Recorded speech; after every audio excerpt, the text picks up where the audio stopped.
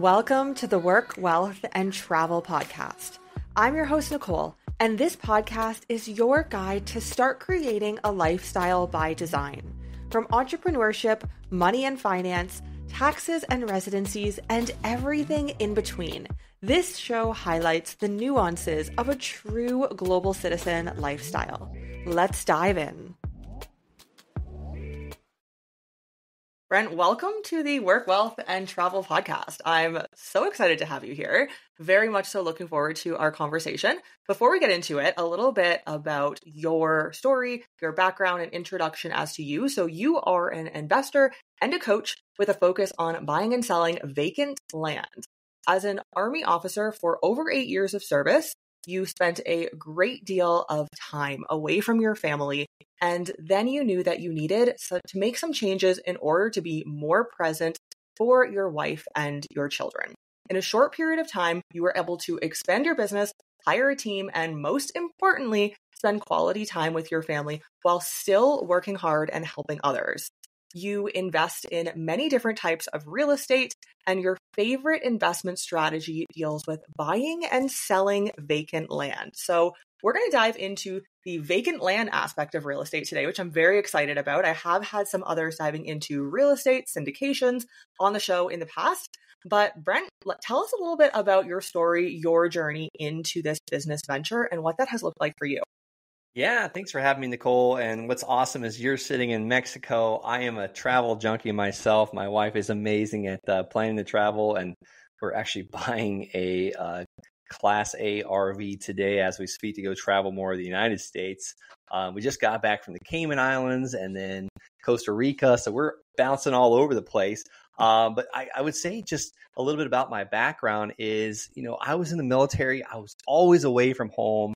And just, I was constantly away. The first year of my first son's life, I probably only got to see him like a couple months out of his first year of his whole life. So, and that was kind of getting daunting on me, as we had a second baby and I was preparing for a third combat deployment.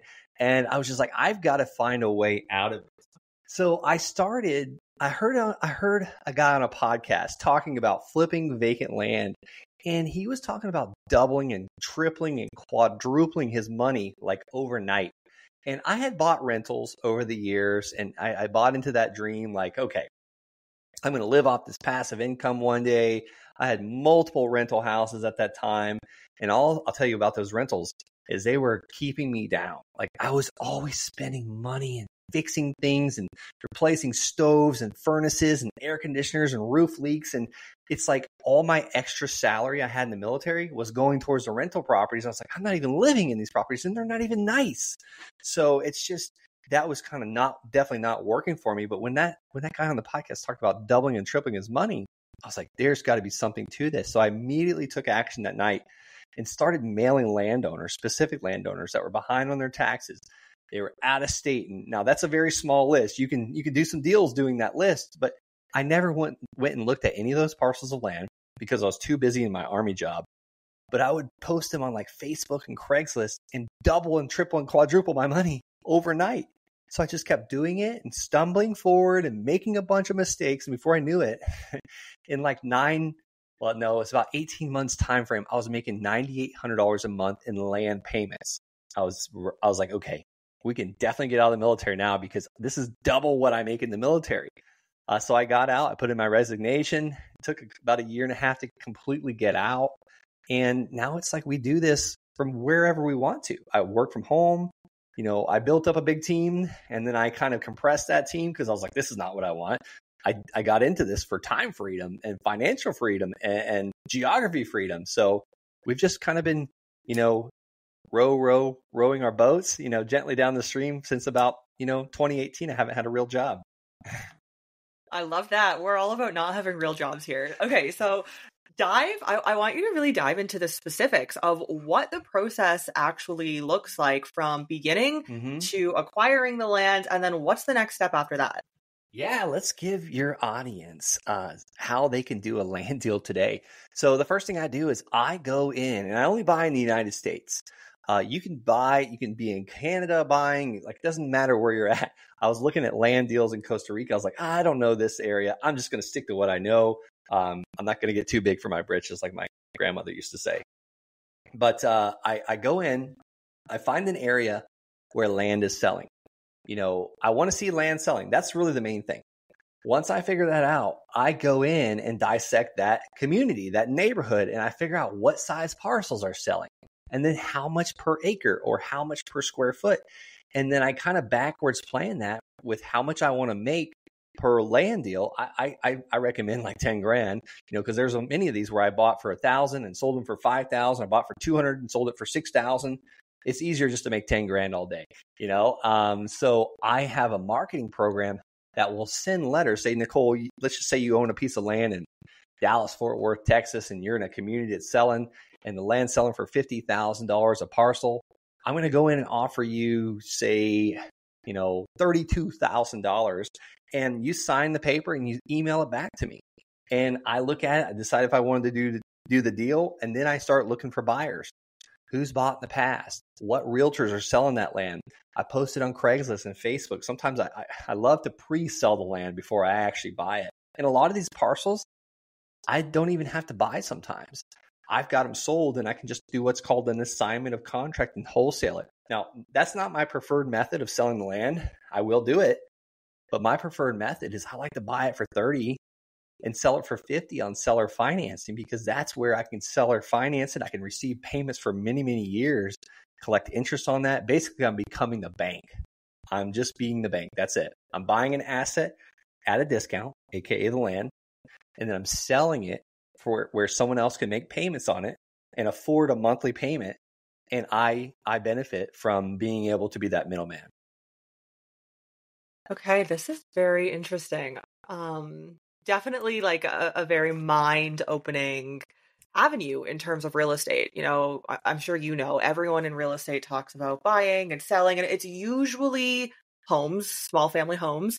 My partner and I were actually talking about commercial real estate the other day, but this is really interesting because there's actually nothing even on the land. And like you mentioned, I grew up seeing my parents, and maybe you as well, where they would have a few homes that they would rent out, and then the AC is broken and you have to get the roof fixed every 10 or 20 years. And I always looked at that and was like, what a hassle. Like, I know there is money to be made in that. And of course, the land and the house is always appreciating.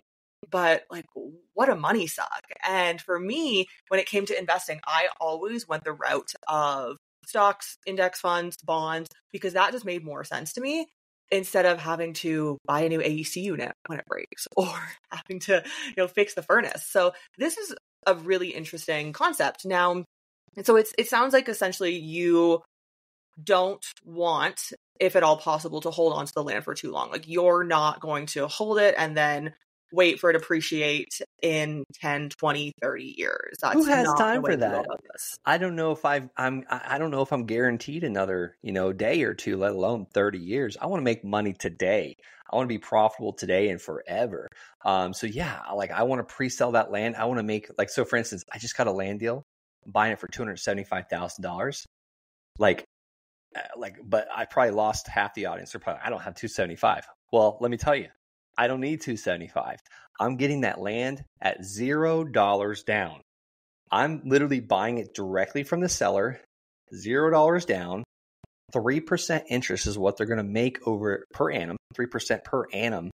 And I'm going to turn around and sell it to someone for $15,000 down, and they're going to pay me 12% interest per annum. And I'm selling it for just a little bit more than what I'm buying it. I'm pretty much buying it at market value. I'm getting it just below market value, and I'm going to sell it for right at market value and offer easy financing for someone, and they can own that dream piece of land that they want to build their house on, or their cabin, or develop, or something like that. And these deals, like these home runs, come around like every couple months, and we just got to be looking for them.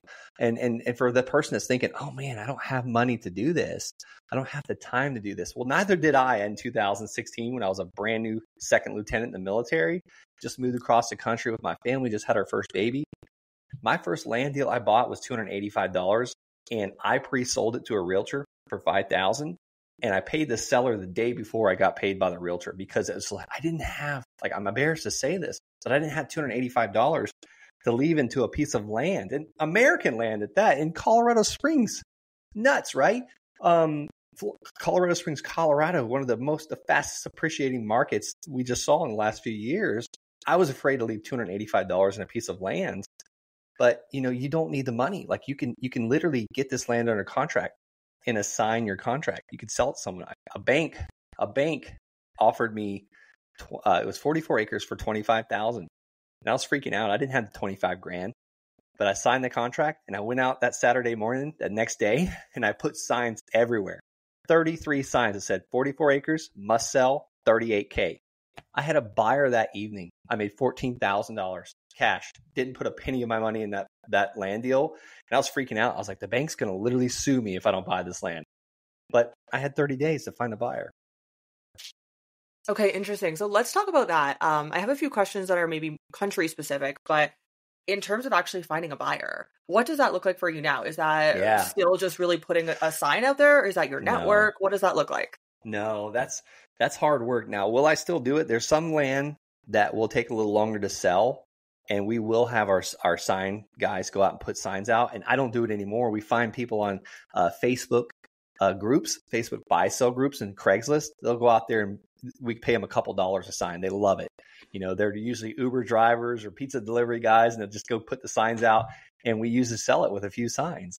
But now the process looks, now that I'm doing more expensive land, I'm not doing $285 parcels of land anymore, because it's just as easy to do $275,000 parcels of land.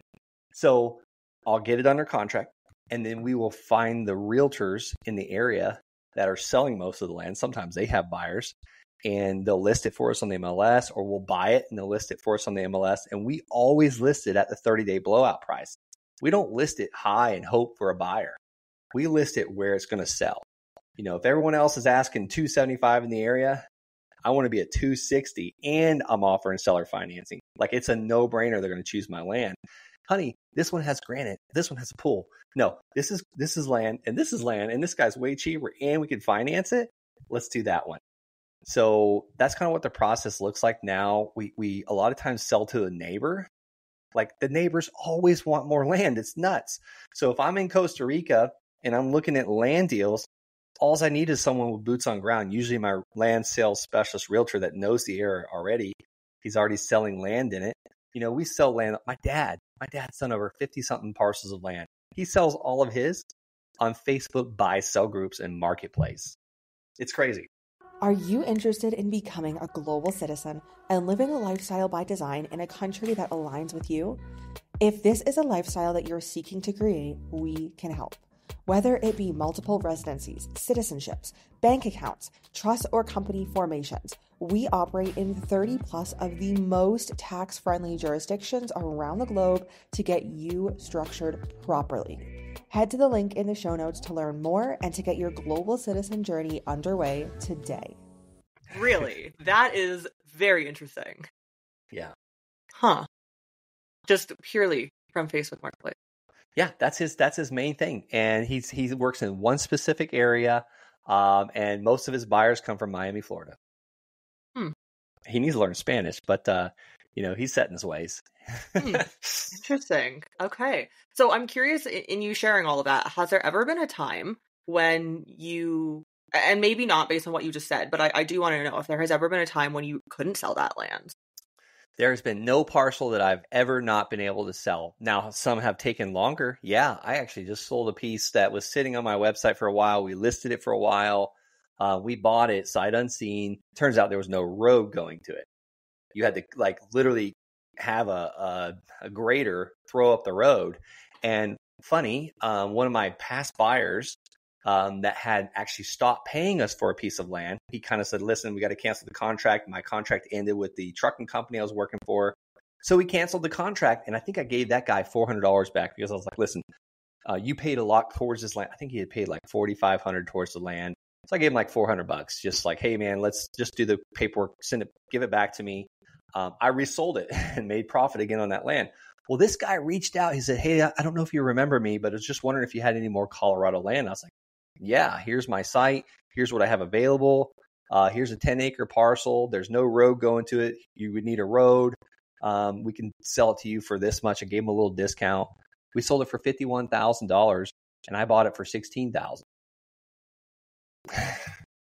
And what is your site? You're mentioning your site. I'm sure listeners are probably wanting to go check it out. I hate to even mention it because it's not even updated. We don't put them on there anymore, but I've got some smaller parcels left, some cheaper parcels left. It's vacantlandofthefree.com, vacantlandofthefree.com.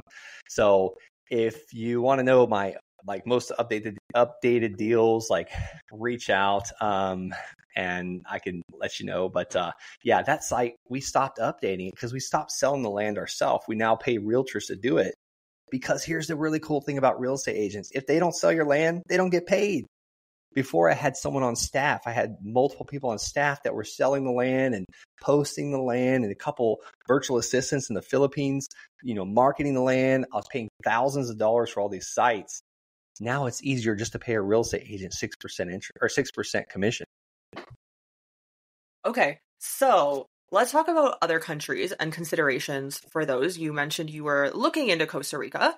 Now, what are some considerations that when you are looking into other countries, or as maybe you will increasingly start to look into other countries potentially in the future, that you have to look out for and be cautious of, versus maybe in the US, it would just be a granted or a given? I think a good example is a road not being built to that land, or, in rainy season in a lot of countries in South America, you may not be able to access that land, or it may be very difficult and expensive to build a long driveway so that in rainy season you can actually just access the land.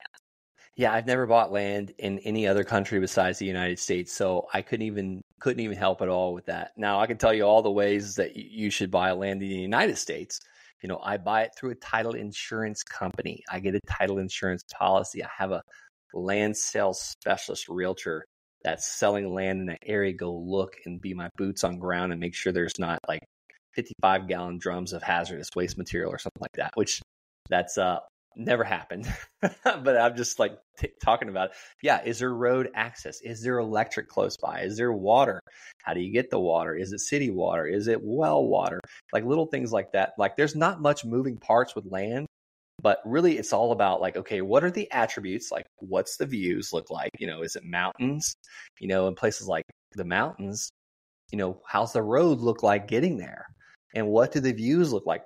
A mountain view property could be worth $1 million with $1 million view, but you could be in the valley and not see anything, or in the woods. So those do affect, and that's why the boots on ground really helps. And we always say we want the 30-day blowout price. We want the get her done now price. I don't want this. If this is sitting on the MLS for 180 days, you're fired. Okay, good to know.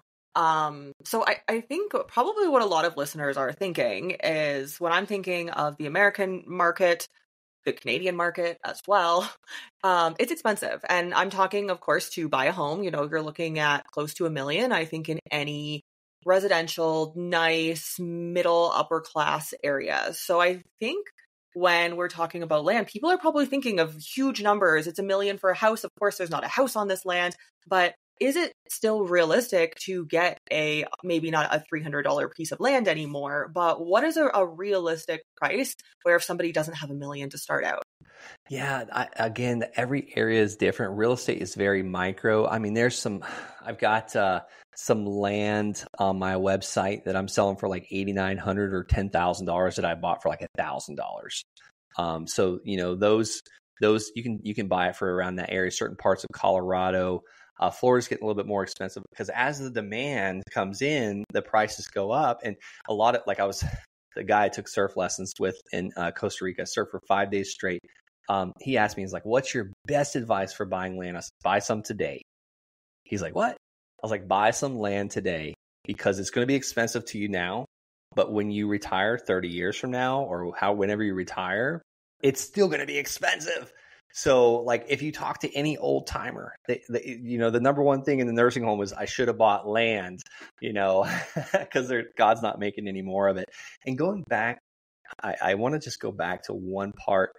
We have a lot of Canadians that come into our Land Sharks community, and they open up an American LLC and they buy land through it. We've got some guys in the Czech Republic, Belgium, Pakistan, and they like we've got a Christian missionary out there. But basically, they open up a limited liability company, an LLC, through Prime Corporate Services, and buy U.S. land because it's just there's tons of opportunity. It's protected. You're protected, and I'll let you go back to asking the questions. No, that's great information. Thank you. Because, as I mentioned, it's a very global lifestyle and global audience that a lot of the listeners are living. So on the topic of being a foreigner, being a non-American citizen, resident, how does that look? So let's say somebody from Pakistan, great example, they can open the LLC, pretty straightforward, but how does it look to actually start assessing where to buy this land, the actual process of buying the land? Do they have to be on the ground? What does that look like? Yeah, the easiest place they can go to is like redfin.com, and they can look at the sold activity where stuff is selling. You could pick a state, like a random state, like Orlando, Florida, start there, Disney World. And let's look at, go to the sold tab and let's look at the last 3 months and let's click on land. And you just start hovering over the map area, kind of looking for the heat spots, like where are the dots where everything's selling? And then you could just zoom in because, again, real estate's micro. Like Florida, we've got canals. On one side of the canal, the land might sell for, $5,000 an acre. On the other side of the canal, it might sell for $50,000 an acre. So you want to be micro in that area and just kind of know those areas. But yeah, really, it starts with Redfin. It's a free site that you can go on and see a lot of data. Do you believe, you're going to have a very biased opinion on this, but I do want to hear what your answer is going to be. Do you believe that real estate is one of the best ways to build wealth for yourself? Me personally, yes, because that's, I look at, most of these millionaires and billionaires, and they've all, I would say 9 out of 10 of them have had some sort of real estate experience. And for me, my son today was talking about grandma and grandpa's house, how it's smaller, and he sees what grandpa's watching on TV. And I was thinking to myself, small house, like they live in like a 2,000 square foot house. I mean, I grew up in 900 square foot house. And we didn't start from, we didn't have really much. My parents did a great job raising me and my sister, but the real estate, it was created from nothing, and it was like, I was thinking to myself, you should have seen what my son's talking about grandma and grandpa's house now is small. I was like, you should have seen what I grew up in, son, but I didn't say that because kids don't care. But that's my biased opinion, is because when I started buying those land deals for $285 and flipping them for $5,000, and then I would buy them for $1,000 and then sell them for $15,000 and get interest. Like I collected $49,000 in interest last year. That's just interest. That's being the bank. And you take that interest and you put it into more real estate. It's just it's like a snowball. Like you start with a little tiny, I hurt my back one time. I'm embarrassed to say this. I was a military guy and I hurt my back building a snowman because I didn't understand. I'm from Florida. I didn't understand how heavy. I never understood that snowball effect until I started building snowmans. I tried to pick one of these things up and I was like, oh, so the snow grabs more snow. And that's with real estate. Now I take my land profits and I buy industrial and commercial buildings. I heard you mention commercial. I'm looking for stuff I don't have to really manage. And we'd have triple net leases on these where if something breaks, the tenant doesn't even call. They better not call. I only have to pay the mortgage. The tenant pays the taxes, they pay the insurance, they pay all the repairs, they pay the sales tax. It's beautiful. But land is where I make the money to buy those assets. So it's snowballing. I can't even imagine where things are going to be at when I'm 65 years old. Brent, you sound exactly like my partner. We were literally having this conversation. That's why I brought commercial into this the other day, because he is an ex-restaurant owner. When we lived in China, he had a few restaurant chains. And so he really saw the benefits of commercial real estate. And he was like, you don't have to fix anything. They're the business. They need it done. They fix it. And I think not enough people are talking about commercial. We just all hear, homes and houses, but definitely not enough people are talking about land. At this point in the conversation, please plug your website and where people can find you, because I think they're probably going to want to start Googling now. But I do have some more questions for you after. Yeah, thank you so much. Yeah, Nicole, they just go to thelandsharks.com, thelandsharks.com. Schedule that call with me, fill that application. I will actually call you. Sometimes it takes me a couple days, so please be patient with me. But yeah, if you're serious about figuring out like how to get rich in land, or maybe how to have geography freedom like Nicole, like that's so impressive. Like this is the new rich. I'm sure you've read, what is it called? The 4-Hour Work Week, the new rich. Like why are more people not talking about that? Like we could go anywhere. COVID changed the world. We can all work from a computer now. It's nuts. Could not agree more. Okay, so I want to talk really briefly on the business aspect of your business, the business side of things. So what did growing and scaling that actually look like? You mentioned that you had a pretty large team, and then it sounds like you downsized from there, realizing that a large team was not where it's at. So share with us a little bit about the behind the scenes of actually building the business side of this. Yeah, and if I can save anybody the heartache and the pain, you don't need a big team. That was like a vanity metric for me. I was following these guys and paying for, all this coaching and mentor and trying to be like these guys. So I was like, oh, scale. But we had scaled to where we're doing 9 land deals a week. And I was just like, and when we had that little blip in the market where the interest rates went up, and I was flipping 7 houses, renovating 7 houses, and I was building 2 new houses on land we had bought, and doing the buying and selling of the land, had all these like roughly 15 people. And like we had that little blip, and I was like, why am I doing all this? I ended up taking a second mortgage out on one of my really good investment properties. We still have it, 58 acres, 4,000 square foot home on a ranch, and we had rented it out. We lived there for a while before we moved back to Florida. And I was like, I'm literally taking a mortgage out on a great rental property that was cash flowing amazing, just to keep paying these team members that are kind of, some of them were dead weight. So I kind of went through let's cut all expenses. We rented out our office. We laid off a bunch of people. Now I just have an executive assistant, an accountant, and a part-time acquisition manager. So life is so much less complicated. Just cleaning up the clutter. It's just, and we're way more profitable. Yeah, I've heard quite a few businesses who are pretty big and downsizing just made them so much more profitable in the end. So we've talked a lot about real estate. I love that we've touched on real estate for non-Americans as well and the business side of things. To wrap up, is there anything that you want to touch on here that you feel like is of importance in this conversation that we haven't touched on?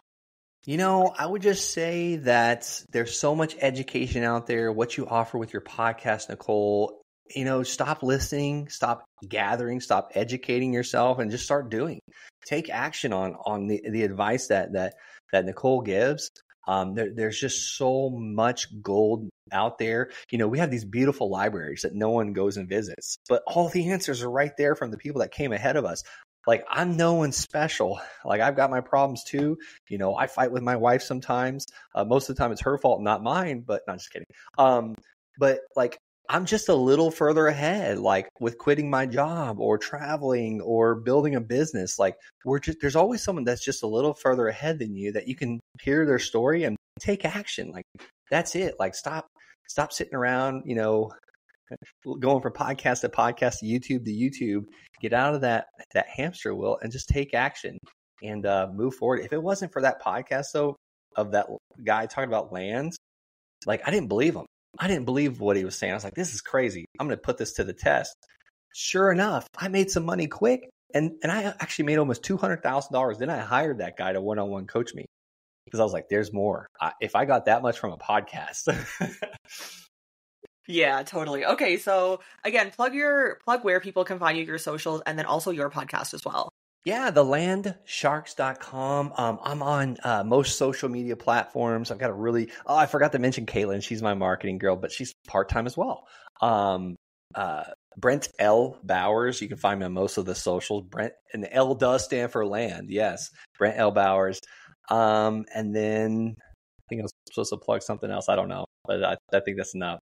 Yeah, no, I think that's good. We'll have all the links below. So definitely check out Brent, your podcast, your socials, your website. Thank you for sharing all this information. The podcast, Wholesaling Inc. It's Wholesaling Inc. Every Friday I have a case study that comes out.